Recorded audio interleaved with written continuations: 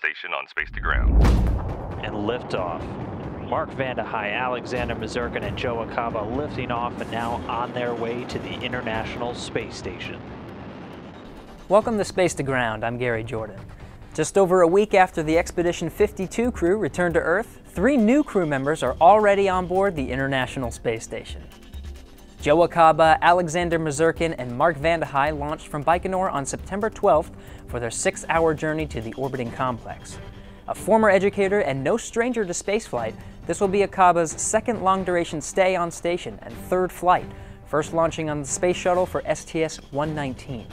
This will also be Mazurkin's second long-duration stay, first flying to the station back in 2013 for Expedition 3536. For Vande Hei, this will be his first spaceflight after being selected as an astronaut in 2009. But it's been right to work for the 53 crew, and after a quick hello to the new crew members, they're now getting ready to say goodbye to the SpaceX Dragon.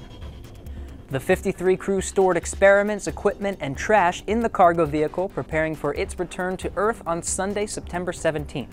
The vehicle has called the space station its home for just under a month after successfully delivering a swath of experiments, including an instrument to measure cosmic rays, microbiology experiments to grow protein crystals in lung tissue, even a microsatellite to be deployed from the Japanese segment of the station. Before the 3 crew members arrived, station crew member Randy Comrade Bresnik spent time looking out the windows of the cupola and sharing his perspective of the Earth. Along with photos of various destinations around the globe, Bresnik honed in on the Western Hemisphere to monitor hurricanes Irma and Jose. Images of the U.S. Virgin Islands and before and after photos of the Turks and Caicos Islands showed the devastation of Irma in the Caribbean, and others show the more hopeful redirection of Hurricane Jose. Bresnik also shared a view of New York City to commemorate September 11th.